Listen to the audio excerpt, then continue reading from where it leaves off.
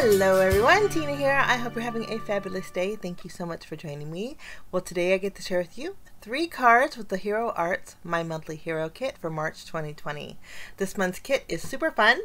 I haven't created with the Hero Arts kits for a while, and I've gotten so many requests that I thought we'd make 3 cards today.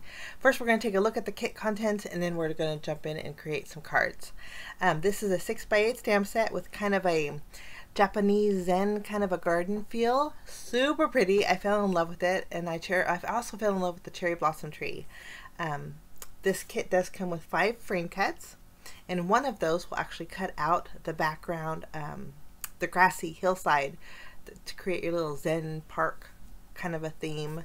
You can see here it just fits right over that. Now the neat thing about this set is it's a 2-step layering set. So your cherry blossom tree, your grassy area here is a 2-step image. You also get one 2-step image that could be used for like a little pond, or it could be used for a little gravel area. And then you also get 2 pagoda lanterns. Super pretty. The pagoda lanterns are actually in 2 different sizes, which is nice too. And then your tree trunk is separate from the blossom area of the tree.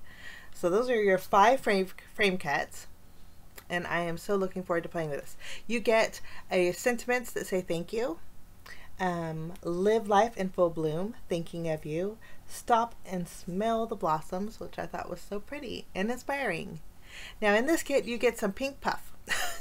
When I first saw this, I thought, wow, this is a very neon pink. Cherry blossoms are usually very soft, and I thought that's an interesting embossing powder for this kit. I thought I'd share with you the color of it, so I inked it up with my Versamark ink, added some of that embossing powder, and you know what, guys? It turns into the most beautiful color. It is a soft, pale pink, but it puppies just slightly. It adds texture to anything that you emboss. If you press on it, it will flatten. In fact, I kind of did a boo-boo. I would actually heat emboss with this after you die cut your images. You can see the difference here between the hot pink and then the soft pink, how it pulls back that color. So nice. But I die cut after I had heat embossed, so I kind of smushed it a little bit.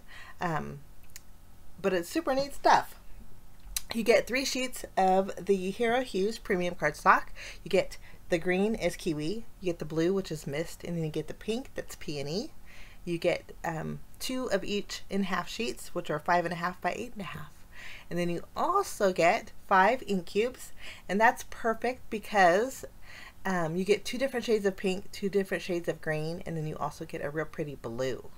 I'm going to just kind of swatch them out so you can see the colors and how gorgeous they are. This is the darker pink, and then you get the lighter pink, and that's great for the cherry blossom area of your tree. And then you also get this real pretty blue, which is good for your little water area, for your little park. You also get 2 shades of green. You get a lighter one and a darker one. So nice little juicy little mini e-cubes, perfect for your images. The top one here is a real pretty color called Rose Madder. Then you get Cotton Candy, Dusty Blue, Green Hills, and Field Greens. So super pretty ink colors, perfect for your layering. So I'm going to put everything aside. That's everything in the kit, and then we're going to create three fun cards. We're going to do a lot of stamping, so I'm going to bring in my stamp positioner. I have the Hero Arts and My Sweet Petunia brand new Mini Misty. I love the black. I think it looks very sharp on my craft desk. Kind of like I just like new things. How about you? But I love the black regalness of this. Okay, we have some cardstock inside the Mini Misty here, and we're going to start off with our first layer. We're going to do some grassy areas. I placed it at the bottom. We're going to pick it up with the lid of the Missy, and then I'm going to bring in my lightest green ink, which is Green Hills, and it is a nice and juicy ink pad, so I have no problem going over the solid image. We're going to stamp that, and then transfers beautifully. And you know what, guys, if you were to let this dry, you see how blotchy it is? It will smooth out. That's the nice thing about the Hero inks. They stamp blotchy, but they dry nice and smooth. So that's one layer, and you can see I have a little bit of some rock detail there. I'm just going to clean off my background here, and then we're going to grab layer number 2. Layer number 2 is going to add some more grassy little details to our little green area here. It's so easy to line up. Just place it right on top. And then for this one, we're going to use the darker green, the field greens. We'll just ink this up, and we'll stamp this a few times as well. This adds the nice little hillside kind of garden look, and it actually adds a lot of dimension too. I thought we'd do 2 of these for our projects today, so I did the same exact thing. I just flipped over my panel and then did the same thing with the 2 shades of green and the inks. So that one's ready to go. Now we're going to bring in another piece of white cardstock, and we're going to create some trees. Lots of cherry blossom trees. I'm going to just clean off this, and then we're going to grab the tree trunk, and then we're also going to grab the most solid image for the blossom part of the tree. Just tucking that in the corner, making sure it's put. And then we're going to ink up the tree trunk with a brown ink. This is Cup of Joe. This is a little mini Hero Hue, and this one didn't come in the kit, but I thought a brown ink would look good. We're going to stamp it a few times, and then for the cherry blossom tree, we are going to stamp that, or we're going to ink it up with our cotton candy, which is our lightest pink. With the layering stamps, I always like to start with the lightest ink with the most solid image. So light and solid go together, and then the more sparse second layer, you would want to go in with your second layer of ink. Since this is just 2-step, it makes it really easy. I just flipped my panel over. We're going to do the exact same thing with the Cup of Joe and then also the cotton candy. So we're actually going to stamp 4 of these total with the same colors. We're going to grab another piece of white cardstock and then do the same exact thing. That's the nice thing about the layering stamps. You can just keep them in the MISTI.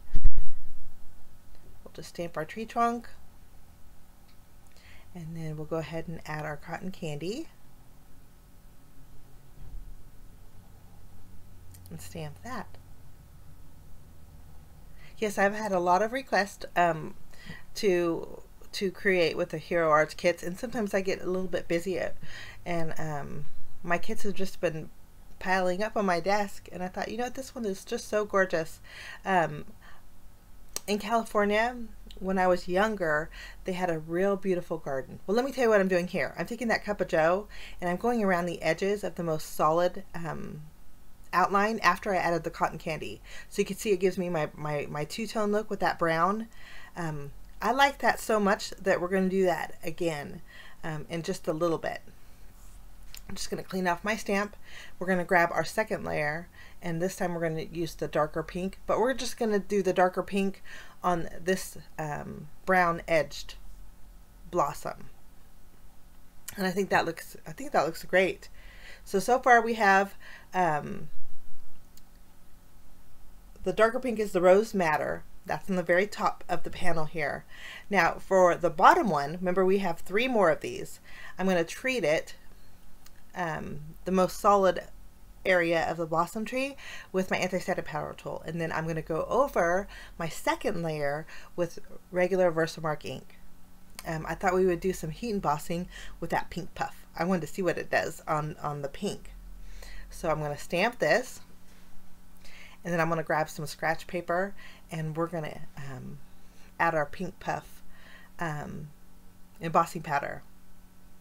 This adds texture, kind of like your walls kind of have. I don't know how else to explain it, but that's what this does. I thought that was so neat. I just added it, and then now I'm going to use my heat gun, and we're going to melt it, and you can see the color change. It goes from that hot pink to that beautiful soft pink, and it has a little bit of dimension. Now, I would suggest die cutting out your first layer first and then adding your embossing powder, because I ran it through my die cut machine after I did this, and I think I kind of smushed it a little bit. We're going to do the exact same thing with the other 2 trees, and then I did another pink tree and then a green tree using the light green ink, which is the Green Hills, and I did the brown edge with my Cup of Joe like I did the very first one. we're just going to put this back in the MISTI, and then with these colors, I thought we would do something a little different. You know, I'm just playing around with different kind of trees. So I'm adding my second layer with my Versamark ink. Flipping my panel over, we're going to add some more Versamark ink. But instead of adding the pink puff, I thought we would add white embossing powder. And so we're going to bring in my white embossing powder and go over the blossom part image here. And then we're just going to tap off the excess. And I thought this turned out super neat. I think the sky's the limit with these trees. I think they're just gorgeous. I love the way the white looked with the brown edge and then the colored background. In fact, I did a blue one using the blue ink in the kit, the Dusty Blue, the same exact way, guys. So I have a green, a pink, and a blue with the white embossing powder used with the second layer. But I just think it's very interesting and love the way they look. So that's done. Okay, now we are going to add another piece of white card. We're going to do all of our stamping at once. I wanted to grab the little pond area, and we'll place that in the middle because this is going to be our panel. I'm going to use a die to trim it down, but I just wasn't sure where to position it, so I put it in the middle. I'm going to ink up the main part of this with my Dusty Blue. And then for the second layer, I'm going to make sure it's dry here, and then I'm going to heat emboss that with white embossing powder. So I'm treating it with my anti-static powder tool, and then we'll take our second layer, add that. The second layer has kind of like ripples. I think this could be a little water lake pond for your Zen garden, or it could be a little path or a trail. And then I'm going to go over this with my white embossing powder and just melt it. So that's ready to go. Okay, now we're going to take the coordinating dies and die cut out our blossom trees and our trunks and our grassy backgrounds. And then we're going to have lots of trees and backgrounds, and we're going to create 3 cards with it. Okay, I added the blue one. We're not going to use the blue one for my first card, but I'm just using it kind of like a spacer. We're going to bring in that pond once more, but this time I'm going to ink this up with a soft granite ink. This is a Hero Hue, and it's a light gray. I stamp that, and then I'll take my second layer, and I'm going to use my Cup of Joe for the second layer. I want to kind of create a garden path with this, so I'm using a brown ink for this one. We'll just ink that up and then stamp that right over the top. It's very easy to line up, and I love the way that looks. Now in the stamp set there is some little like gravel or some rocks. I'm going to take that. Hindsight, I'm thinking that this might coordinate with the rocks that are on your grassy area up there, you could see, but I'm just going to use them as little gravel pieces. So I'm inking that up with a darker ink. This is a charcoal ink. It's a little mini Hero Hue. And we'll stamp that. And there's 2 little rocks. And you know what, guys? The rocks layer too. So we're going to stamp a few of those. We're going to take both of those rocks and stamp them around the tree. And you're going to use both our shades of gray. Again, the lightest shade of gray is soft granite. So we'll ink up the most solid image with the light gray ink. Stamp that a few times, just around our little area, and then I'll take the other rock in there, the most solid area, and then we're going to stamp the second layer with the darker ink, which is the charcoal ink, right over the top, and then we have some cute little rocks. Well, I don't know if they're cute, but we have some nice little rocks. Okay, next I'm going to go ahead, and I have the little pagoda lanterns. I'm going to take my paper that I use. It's Nina 80 pound cardstock. It die cuts beautifully, so I'm just using the scratch piece here, and I'm going to stamp a few of my little statues with my lightest gray ink, which is again soft granite, and then I'm going to do the detail layer with the charcoal ink, which is a darker gray ink. And it doesn't look like much now, but you'll see it just comes to life with that second layer. It's amazing what a second layer will do. And I'm doing both the small and the large lantern here. Now watch, you stamp this and boom, it looks so much like a little pagoda lantern. So sweet. And they're super easy to line up, guys. Okay, I did that to the small ones and I die cut it out. Okay, so our panel is ready to go. We're going to go ahead and use this tree here. I'm going to add some glue behind our branch or our tree trunk, and then we're going to adhere that to the blossom area of the tree. I think that looks gorgeous. Okay, after we have that done, I decided we're going to take some of the Hero Arts Infinity dies. These are the rounded rectangles. I thought we would use that to create our background panel. Before I die cut it out though, I'm just using the ink that's left over on my blending brush here and adding a slight shade of blue just to kind of give it a little bit of color in the background. And then we'll take our die and just line it up and then die cut out our panel. This is going to leave me about 1/2 inch around my entire card base. As I did that, I thought we'd do the same thing to the grass. So I used the same die that I used for my panel and just placed it over my grassy area on the bottom. That way it coordinates and has that same rounded corner. I'm going to add my tree, which I already popped up with foam adhesive. We're going to kind of reposition our little lanterns. And after I did this, I thought, oh goodness, I forgot to stamp my sentiment. So we're going to do that right now. I chose Thinking of You, and I wanted to stamp it in the green grassy area. So I stamped it, and it stamped pretty good. I think I can get away with, the T was a little bit thick, but I think it was okay. So I stamped the sentiment, and then now we're going to pop this panel up, and then I'm going to place this on a standard A2 size card base. I chose a white one for this card. Oh no, I chose a green one. I placed it on the green one and then decided I didn't like it. I didn't like the color. It wasn't kind of doing, it didn't really showcase my Zen garden. So what I'm going to end up doing is replacing that. But I thought we would add a little detail to our cherry blossom tree. So I'm using some Simply White Nouveau crystal drops and just dotting it. It's going to give my blossom some dimension and also some extra color back there. And then I'm going to bring in a little bit of glitter too. I used some Ranger Diamond Stickles, so it has a little bit of sparkle. And then here's where I'm going to replace my background. And I think it just makes it pop with the white background. I liked it a lot better. So that's card number 1. Now we're going to work on card number 2.